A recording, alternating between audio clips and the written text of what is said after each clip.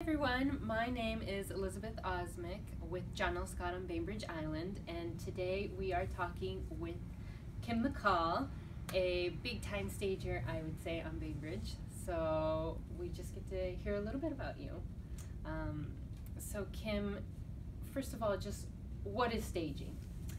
Staging is basically merchandising your home for sale. So basically we're marketing a home. So I really think of it as more as merchandising. Okay. So I have a listing with the seller and I give you a call. What's the first thing we do? We meet with the seller, we tour the home, and we talk about ways to prep their home for sale.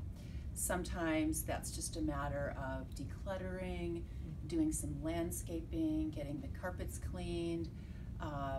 Sometimes we rearrange their furniture and their items in a bookcase, and other times we bring some furniture in, whether it's considered a partial stage where we bring certain items in just to fill out a room, or we remove the owner's items and we bring in our own furnishings to best present the home for sale.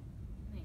Yeah. And when a home gets staged, does that mean it has to be vacant, the seller can't live there anymore, or is not at all. We do partial staging also, and that's when the homeowner's living there and maybe they just need a certain room staged that they've never used, but you would like to take a photograph because it's an important feature of the home. So we bring in furniture for that.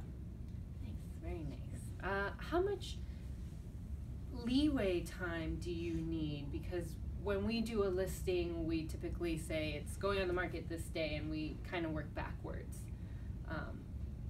How much time do you need, or do you like to have, I guess, for doing that? We are able to turn on a dime, so I'm pretty proud of that. I've got a large warehouse of inventory and a full-time staff, so I've been in many situations where we're listing the same week, where I get a call on Sunday night, I meet with the client on Monday, and we are staging on Tuesday, or even faster than that. So, of course, I prefer a little lead time, which would be great, but we are able to turn things around very quickly. It's real estate after all, so yeah. That's the business we're in. Yeah.